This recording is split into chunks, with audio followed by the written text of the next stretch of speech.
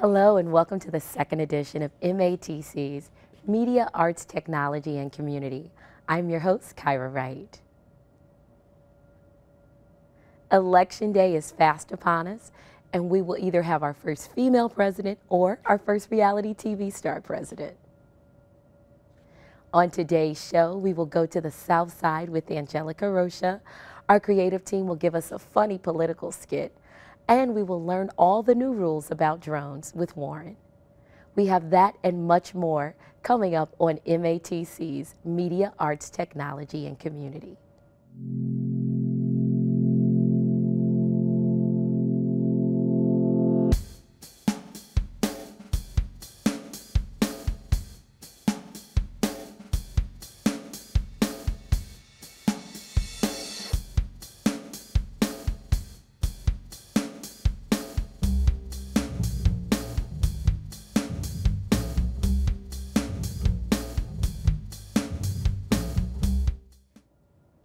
Hi, and thanks for joining us today on M.A.T.C's Media, Arts, and Technology. I'm your host, Kyra Wright.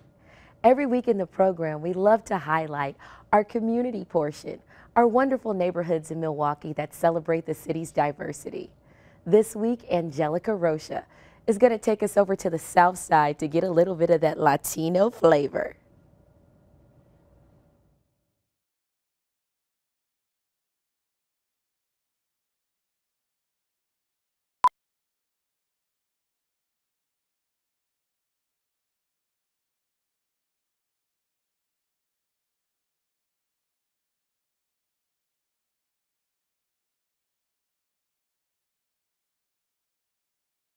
Located in the heart of Milwaukee's South Side, just off of Cesar Chavez Drive and Walker, El Rey has been serving Hispanics and other minority groups for decades. Founded by Ernesto Villarreal and his brother Gilberto in 1978, what started off as a small corner store has grown beyond what they could imagine. Actualmente hay 4 tiendas de abarrotes y tiene cuenta también con la factoría de tortillas, la fábrica de tortillas. Sí.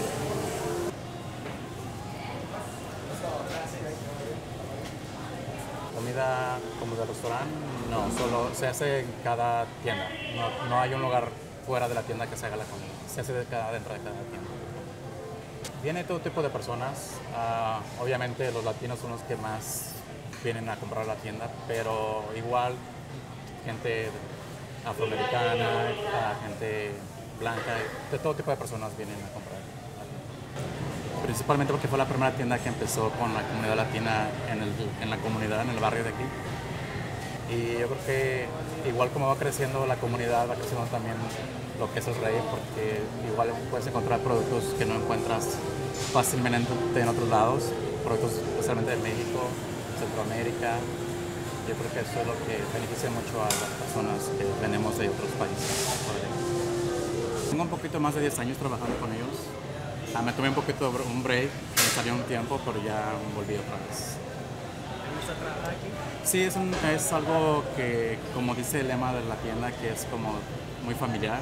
Entonces siento como que a pesar de que estás trabajando, conoces mucha gente, te vuelves amigos de mucha gente. Y sí me gusta, es algo muy bueno. Fue el apoyo para en contra de las deportaciones que estaba haciendo con las leyes migratorias aquí en el país. Entonces sí, por primera vez fue el año pasado, creo, donde el Rey cerró las 4 tiendas para el apoyo que todos los trabajadores fueron a apoyar a la marcha. Fue algo histórico. Today, El Rey employs over 325 people, and 318 of them are minorities. Despite the changes through administration throughout the years, El Rey continues to stand for their community. Thanks, Angelica, and to all our friends at El Rey. All of that yummy Mexican food makes me hungry. Maybe I'll stop by there for lunch. And in today's show, if you don't know, tomorrow's Election Day, and we have some creative, funny debates from our team. So we're going to take a look at who could possibly be the next president. Welcome, and thank you for joining us tonight for our 4th presidential debate. Tonight we'll have a twist. This is a surprise debate and also a speed debate, since Election Day is tomorrow and we need to keep you moving and informed. Now, without further ado, let's introduce our candidates.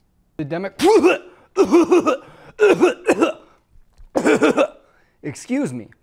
The Democratic presidential candidate, Hillary Clinton, and the Republican presidential candidate, Donald Trump.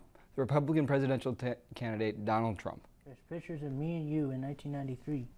Friends? I know your husband, Bill. We're just playing off like it's wrestling. Okay. We say we hate each other, but in real life, we're best friends. Mr. Trump, we will start with you tonight. Our first question is, if you are elected to be President of the United States of America, will you continue The Celebrity Apprentice? Oh yes. Very, very much so. It's going to be fantastic. Only it will be Oval Office Celebrity Edition. It will be an overnight sensation, believe me. Mr. Trump, would you like to tell us about your wall? Oh yes, I thought you were never going to ask. I'm going to erect a wall, a massive wall. It will happen almost overnight. Trust me, folks, this wall will completely turn around this country.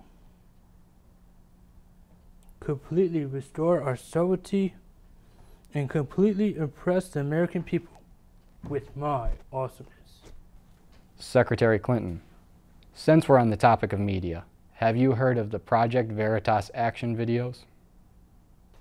Yes, Joe, I have, and I would like to say that these videos by James O'Keefe are absolutely and completely do not illustrate at all proof of voter fraud, election fraud, or illegal acts commissioned by myself, my campaign, and Americans for Change. It's just a video, not like there are emails to back them up. Secretary Clinton, we have seen during this election that there are points in which your personal views can often differ from those in which you release to the public. Can you give us any advantages to this tactic? Being president is about conflict resolution, as well as agreeing with American people. If you don't agree, sometimes the best thing to do is to change your views. That's what the American people need. Can I help you? Excuse me. Now, my final question for you both is this. Do you believe that it's possible for our election to be stolen or rigged? Do not, Joe. The American election process is completely open, fair, and transparent. No one has ever stolen an election and never will. Unless Trump wins, then the Russians definitely hacked the election. Just like my emails. Thank you. Mr. Trump, Secretary Clinton, thank you very much for joining myself and the American people tonight. For M.A.T.C, I'm Joe Carini, and thank you for joining me. This election has been a lot of he said, she said, and back and forth and gossip. And if you're like me, I'm sure you can't wait until it's all over. Well, after tomorrow, your wish will be answered. Coming up next, we have two similar but a little bit different student perspective stories. First, we're going to talk to Tony, who's going to talk about college transfers. And then Autumn is going to give us some advice on leadership. A great advantage for our students who walk through our door at M.A.T.C, start their schooling here, especially their 2 years, tackle down all their general studies and transfer to any 4 years. One is save them money. Two, we have great professors, great class. Our classroom are smaller and great support for students. They do transfer to majority of the UW system around the state of Wisconsin. We have two different major transfer. We have the program-to-program transfer, which M.A.T.C has agreement with many four-year colleges, public as well as private colleges. So program to program means that the students who are in a particular program, let's say some business program or nursing program, if they complete their program with the 70 or so credits, the entire 70 will transfer to UWM, with a school that we have agreement with. Well, we have, that's the advantage of starting at M.A.T.C. We have a lot of field that the entire field, the entire program would transfer. I mentioned earlier about program to program transfer. So we have a lot of program, and I don't think we have enough time to name them all, but we have a lot of programs that would, what we call program to program transfer. Again, if student complete all their 2-year degree here with us, the entire program will transfer to a 4-year university without that university dissecting their course and selecting what transfer, what doesn't. Now, the student have to make sure that the college they're going to have an agreement with us, M.A.T.C. here, so that they don't lose any credit. As far as the general, as a broader transfer in itself, then they would have to make sure that the receiving institution will take the course. Then it becomes more complex. We have to look at course by course transfer instead of program to program. Well, I've been here long enough to know how students walk in and the challenges, the up and down for a transfer student. I would greatly advise that first thing they get here is to get in contact with an advisor. Granted, it could be their counselor or their program advisor. Sit down, tell them what's your future plan so that we could pave, so to speak, pave your way to the 4-year university, making sure that you are taking the correct courses, making sure that you successfully complete those courses and they are in fact transferable.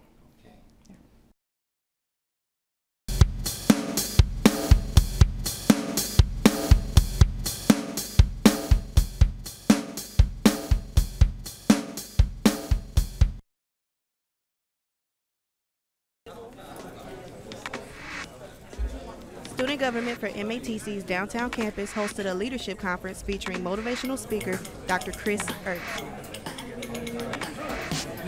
I go all around the country working with student leaders and corporate executives on how to increase their leadership development. I want to talk to you about where you are right now in your life and about where you want to get to, where you need to get to. My preference is work with college students.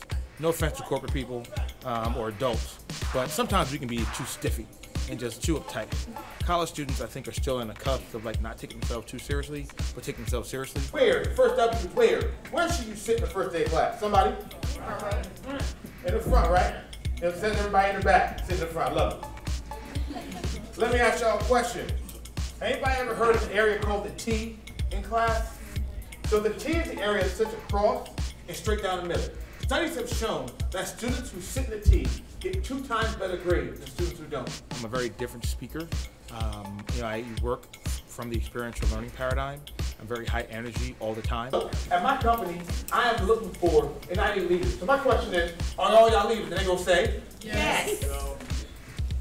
So folks can come into my session, and feeling really low. I guarantee by the time they leave, they're like, whoa, that dude was crazy. I mean, that's always my intention. Student government exercised their leadership skills while talking to students about their thoughts on this year's election. Diana Heron of Student Government gives us insight on what leadership is. Leadership is being teachable, but also being able to teach other people. Because being teachable requires you to learn some things too. I see my best work as a leader when I'm teaching. Great leaders know how to remain integral, but they also know how to stay true to who they are. I'm a firm believer you just can't do it by yourself. So you got to have people with you and working with you. So training someone else and training other people to do this work would be great. But if you want to be that person who's focused, who's committed, who is driven by success, who absolutely wants to change their life and change the lives of others, then you can be that person too.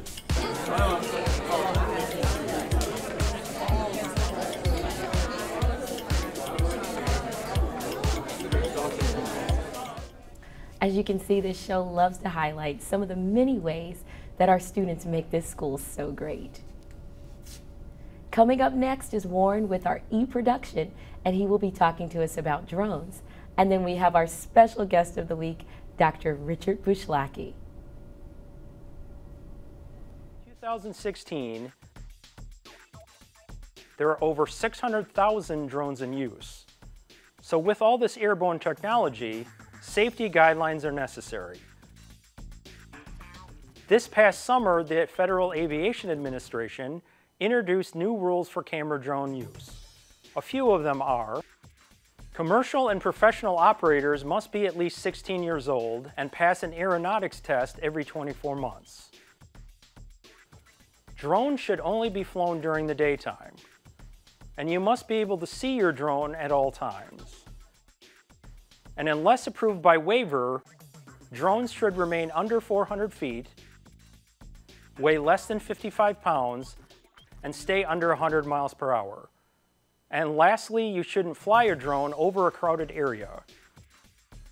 For more drone rules, check out www.faa.gov.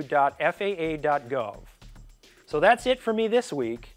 Catch me next time for the eProduction Minute.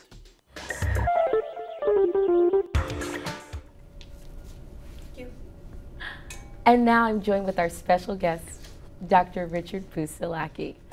Dr. Bushlacki, he is the Dean of the Media and Creative Arts Department. Talk to us about your journey here. We know that you're an alumnus, but talk to us, how did you get to your position, and what are the great things that you can have our students look forward to?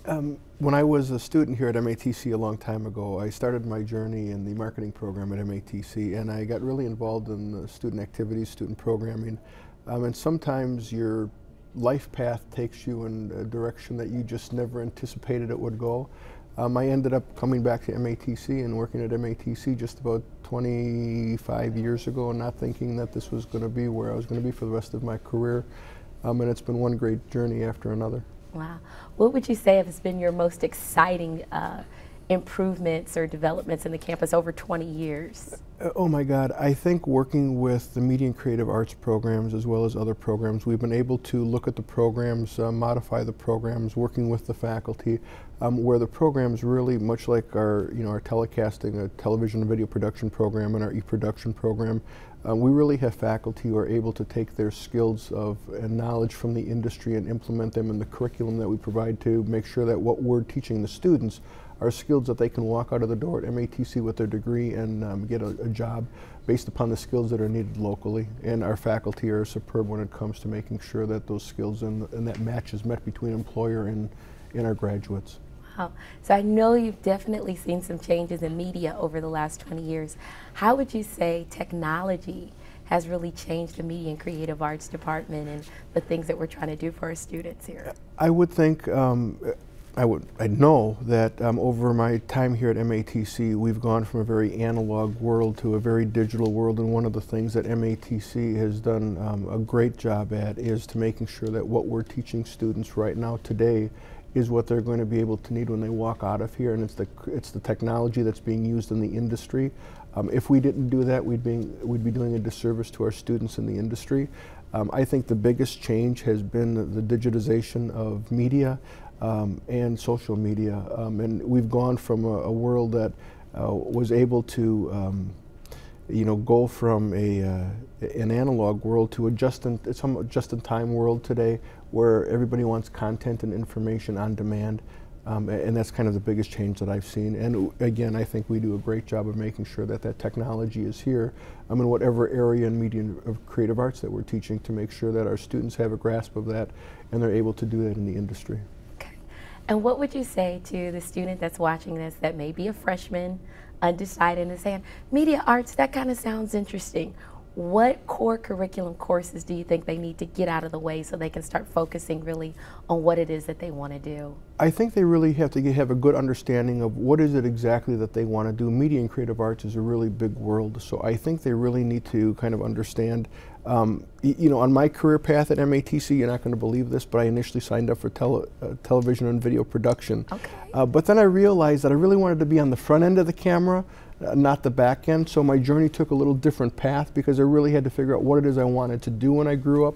And I think the same thing in the students that are in the media and creative arts programs, you know, whether it's television and video production, whether it's e-production, whether they're interested in music, whether they're interested in audio production, gaming and simulation, photography. So I think they really have to, what is it that they want to focus on, I mean, based upon where their interest is, to determine what path they want to go down. But I think you really have to have, in anything that you do, you have to have a drive for what you do, and you have to have it in your gut that, yeah, this is, it's not a job when you come to work, it's this is what I really love to do. And once the students figure that out, and sometimes students like myself, it takes you a little while to figure out exactly what you want to do when you grow up, and you know, you may change things a couple times, but it all works out.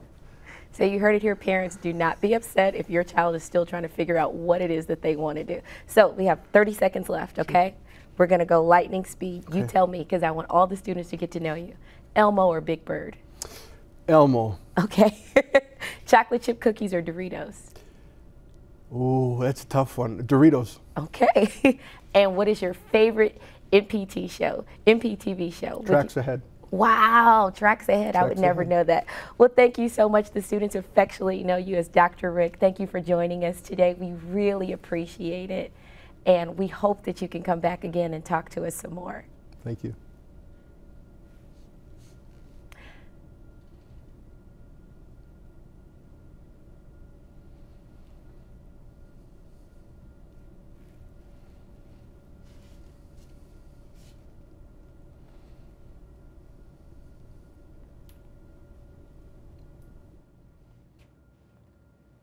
And that about does it for this week's show. We've had a wonderful edition, from creative skits to taking a tour to the South Side to talking to our own Dr. Rick, who is the Dean of Media and Creative Arts. Join us again next week for Media, Arts, and Technology. We'll have much more in store for you. I'm your host, Kyra Wright. Have a great week, and we're over and out.